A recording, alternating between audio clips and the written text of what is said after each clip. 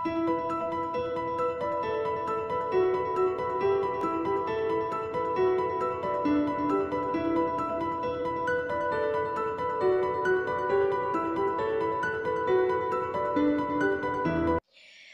Friends, welcome to ഫഹീസ് kitchen.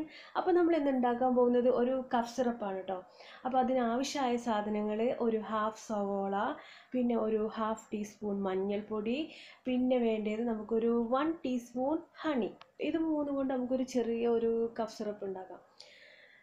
അപ്പോൾ ഇനി എന്ത് ചെയ്യണം, ഈ സവോള എടുത്തു വെച്ച സവോള നന്നായിട്ടൊന്ന് ഗ്രേറ്റ് ചെയ്യണം. നമുക്ക് വേണമെന്നുണ്ടെങ്കിൽ മിക്സി യൂസ് ചെയ്യാവുന്നതാണ് കേട്ടോ. പക്ഷേ ഇതിൽ ജസ്റ്റ് ഗ്രേറ്റ് ചെയ്യുന്നത് മാത്രം, കാരണം കറക്റ്റ് ഇതിൻ്റെ സത്ത് നന്നായിട്ട് കിട്ടല്ലോ എന്ന് വിചാരിച്ചിട്ടാണ് ഞാൻ ഗ്രേറ്റ് ചെയ്തത്.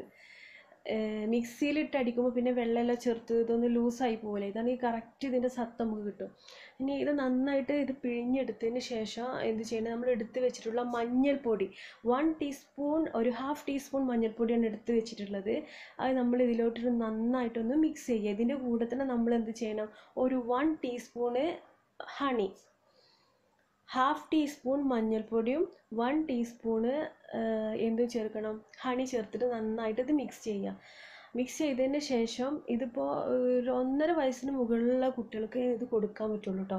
അപ്പോൾ നമ്മൾ എന്ത് ചെയ്യണം, ഇനിയിപ്പോൾ ഇത് കൊടുക്കുമ്പോൾ തന്നെ എന്ത് ചെയ്യണം, ഇപ്പം നമ്മൾ എടുത്ത് വെച്ച് ഈ ഹാഫ് സവോള എടുത്ത് വെച്ചിട്ട് നമ്മൾ 2 പ്രാവശ്യമായിട്ട് കൊടുക്കുക.